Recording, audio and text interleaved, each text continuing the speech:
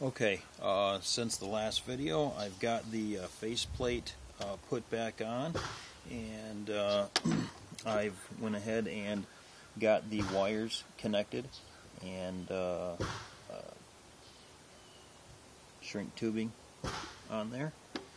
And now we'll go ahead and get the body put back on, or get the I'm going to call this the head, put back on the body.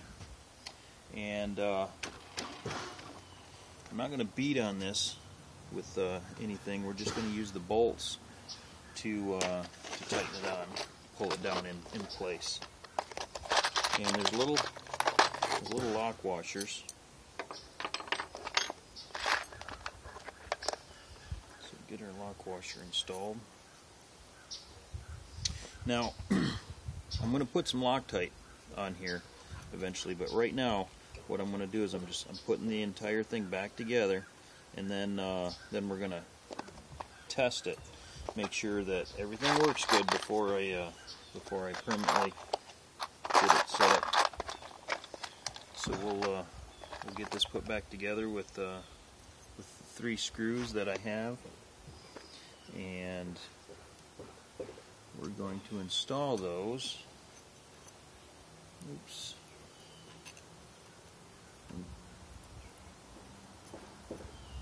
Here.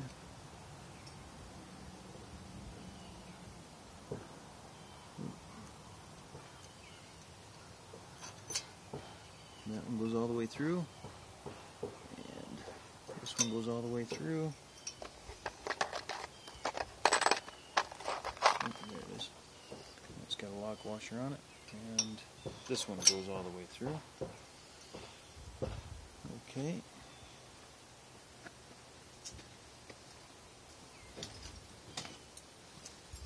Now again, I had to cut three of these heads off using an angle grinder, and you can see the gap difference between this one and this one. And when that stud was in there, I just cut through there, and then when I had extracted everything, I hooked my battery drill to it, tightened the chuck down on the shaft, and then extracted the screw from the body. So when the other screws arrive, I'll get those all in. But for now, we're just going to get this together and then work on our mast, get the thing up, and make sure we're producing some voltage and some amperage and such. Now, while I'm putting these screws in, I'm going to talk about my existing solar setup. I've got it right now. Everything's 12 volt. This is a 24 volt generator. Also received along with this was a 24 volt charge controller, hybrid charge controller for this, designed to take the three phase AC, directly turn it into 24 volts usable DC, and also it can withstand 300 watts of solar.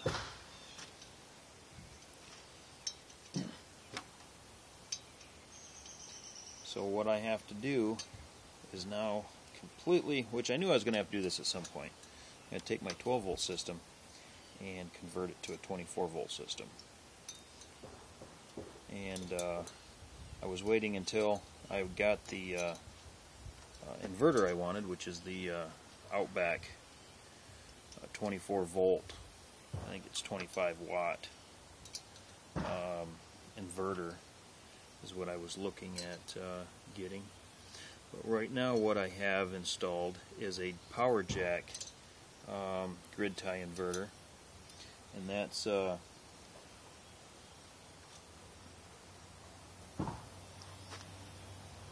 28 to 55 volts. I don't think I'm going to have enough power to operate it with the 24 volt system, but we'll see. I may just sell that power jack online. I've only had it 6 months or so, and the last month I haven't been using it because that storm took my solar panel array out, so be a pretty good deal for somebody. Alright, Those are pretty much tight. Double check them all the way around. All right. Make sure we got free movement here. We do. Okay. The slip ring here. I'm gonna put those screws back in.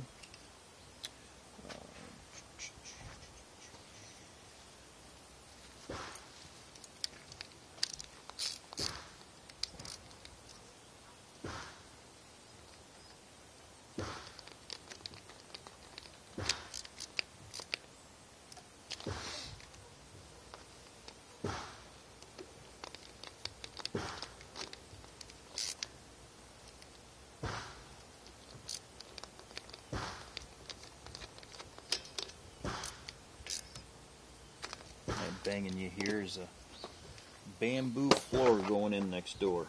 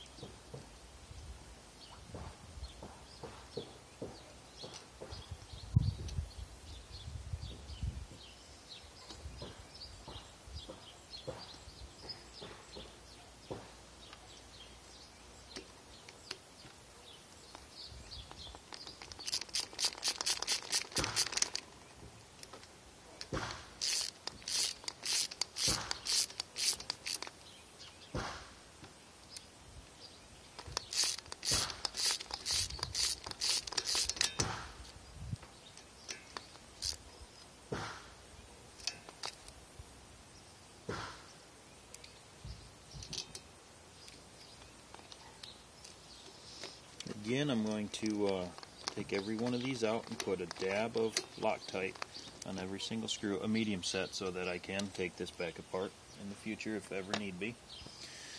Alright, so now our unit's back together. New bearings are installed. We've got rotation.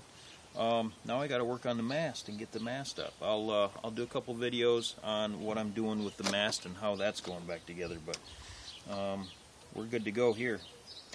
Oh, you know what? We're not good to go. I forgot. I'm going to go ahead and put in the last of these bolts here. This one goes in, and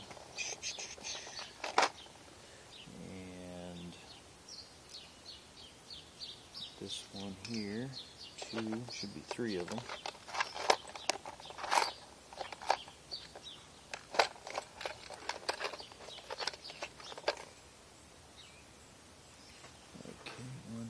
And this one.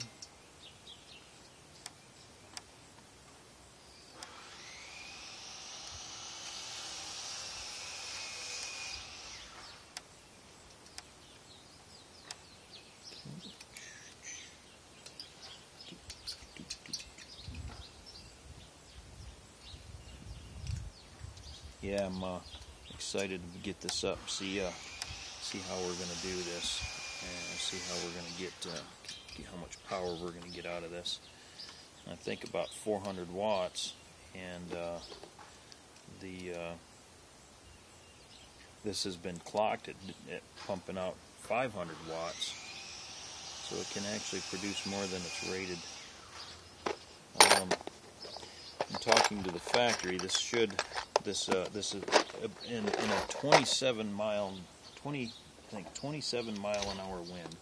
It should produce 400 watts.